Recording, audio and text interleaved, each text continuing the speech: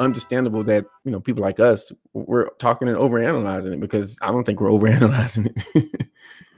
Yeah, it's impossible not to. It really is, because again, Breeze talked about coming close to retiring at the end of the season, and that would put him right in the spot. Like, this is the guy, 3 years developing. You've heard so much about him. Mm-hmm. I still think he has traits. There's something about, I don't know, like the things that he didn't do well in the first game, like we kind of marginalized because the things he did well, and then the things he did well didn't show up in the same way. And then the things that we were marginalizing seem to be amplified. Mm-hmm. And that's a good point.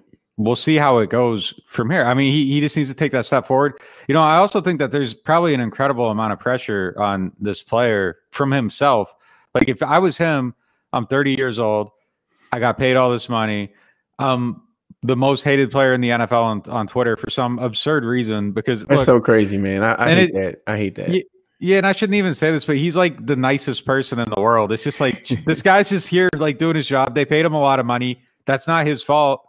Like, he got paid the amount of money that they thought he was worth. Like, he didn't hold anybody up. He didn't say, pay me so you can't pay whoever. He just got paid a lot of money because they thought he was good. He did his job. They thought he was good. He got paid it. And now he's just here doing his job, and like, people don't want him to succeed. I don't know. I just think in the situation he's in, it's tough, and it's a little bit.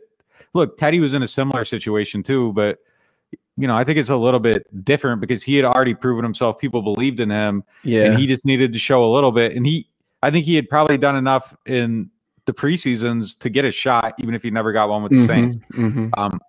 I think Taysom's kind of like feeling like this is it. If Drew retires and they go somewhere else next year, do I ever get a chance to be a starting quarterback again? Yeah, exactly. Yeah. Exactly. I mean, you'll be in camp, but like, this is your, you can't replace this game time. And again, I go back to the fact that Jameis Winston is right there on the sidelines. And I think it's exacerbated by the fact that, Brady's not looking great in Arians' offense right now, which is crazy. Brady would have been the Saints quarterback if Drew, I guess, because Glazer had to report that, they were looking at Brady, and Brady was waiting for the Saints to see what happened with Drew, which I'm glad that didn't work. I'm glad that didn't happen. I guess today we'll see what happens for the rest of the season. But, the fact that Winston is there is just something that makes it, it just adds another element to it. Like, I want to see Winston.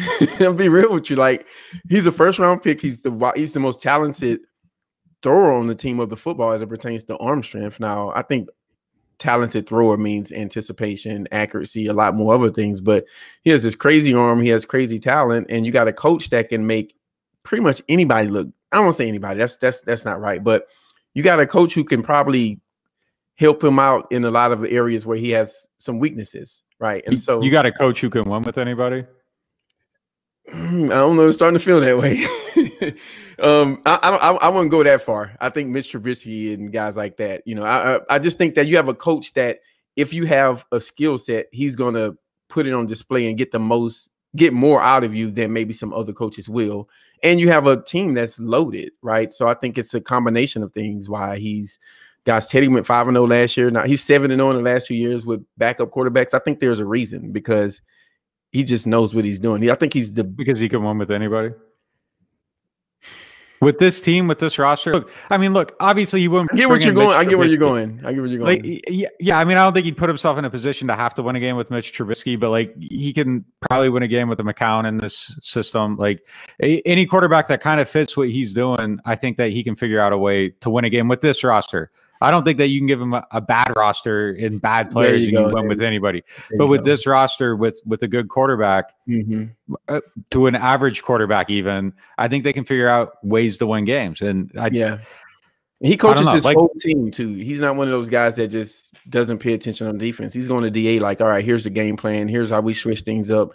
Special teams coach, here's what we're going to do because of the quarterback situation. So I think you're right. He can get his team in a position to win in the ways that a lot of other coaches can't. I mean, look, what's their record right now? And they've been without their all-pro left tackle, their Pro Bowl left guard, the offensive player of the wide year, receiver. the quarterback, Marshawn Lattimore missed time. Like, At what point, like, somebody needs to start the campaign, and it might as well be us. Like, that Sean should probably be the coach of the year if he keeps this up. Like, and I don't even know how much further he has to go to earn that. Like, I think that I don't know. Like, who else are you including in that conversation? Whoever's the new coach or whatever that everybody's into, like, that's always the person who ends up winning it. Yeah, I don't think anybody else is coaching better than Sean right now, and that's just the honest to God's truth. Like, they're winning games without everybody, and it doesn't matter. Like, it just doesn't matter. There's not another coach in the NFL you trade for Sean Payton.